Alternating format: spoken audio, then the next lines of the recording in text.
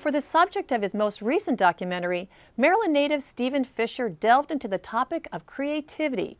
He held a series of conversations with filmmakers, actors, musicians, and other artists to learn how they developed their own creativity to become successful.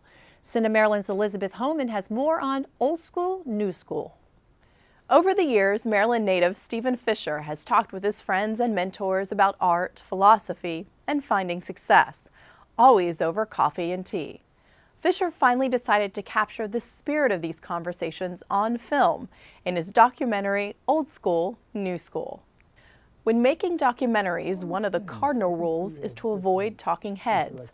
By contrast, Old School, New School makes a very deliberate break with convention, shooting real, honest conversations and letting the documentary's audience listen and learn.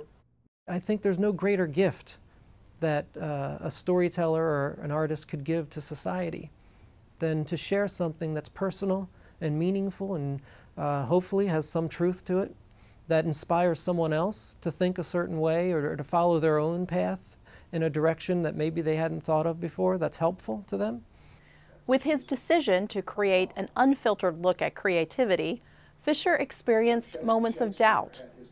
After a year or two of doing this, doubt starts to creep in, and you wonder, what's the sanity of this? Is this really right? And about this time, I'm questioning whether or not I should be even doing this way. I saw a movie called Cinematographer's Style by John Fowler, and what John did to examine the art of cinematography, he collected 110 of the world's top cinematographers and sat them down one by one individually and recorded a conversation with them about the art of cinematography and their passion and how they do what they do. But then he cut 110 people into an hour-and-a-half movie. And there's no B-roll, there's no examples of their work, it's just them talking. And it was so inspiring from the sense that here was a major movie that had a lot of critical acclaim and a lot of distribution around the country and around the world, doing what I was trying to do. While watching the film Cinematographer's Style, Fischer was immediately struck by the words of wisdom from William Fraker, the cinematographer behind such Hollywood movies as Rosemary's Baby and Bullitt. Now, why are you doing this? I'm bored. Because... What do you want to do with it? Well, let me tell you that. Why don't you guys start rolling? Fischer just knew Fraker would be in his movie, and through a series of serendipitous events, he became one of the central interviews, joining actors Brian Cox and Ben Jones, jazz legend McCoy Tyner, and others. The artists speak about their struggles and their successes, providing answers and provoking even more questions. But it's also the concept of home, of home, what that means, and has always meant to people. I think that's really what I've been doing all my life, is just finding the place where I'm going to feel this is where I should be. The movie is designed to provoke even more questions with an audience.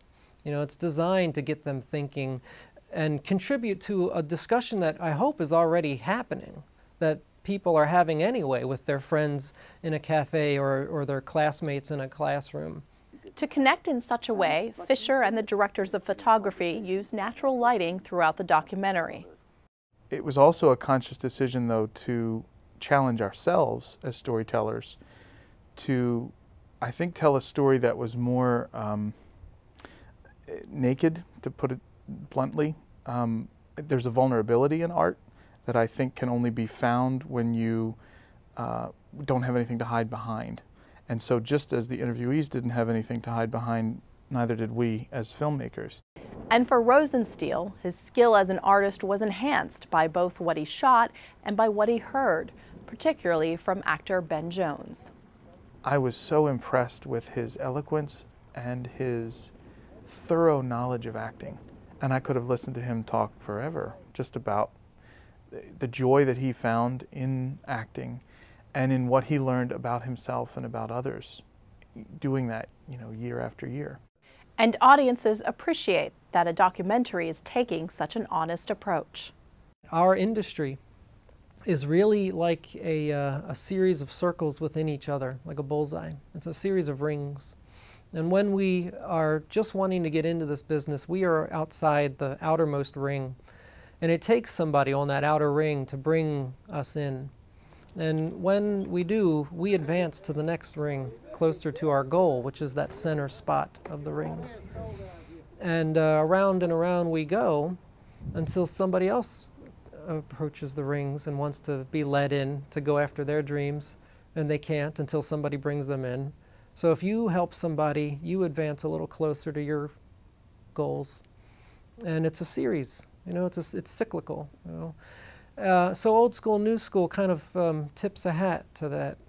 You know, it's something that I'm doing to help myself and share with other people at the same time. Fischer is showing the documentary at colleges, universities, and conferences. In fact, there was a young student from Kansas City who wrote thanking me for the movie and saying that he watches the movie every morning to sort of fire his creative juices for the day, which is the best email anybody could receive. High praise indeed. And that's exactly what I was after, too. You know, that kind of intellectual stimulation to get people thinking about things that are important. Fischer continues to share his documentary across the country and is looking for new venues. Learn more at his website, stephenfischer.net. For CineMaryland, I'm Elizabeth Homan.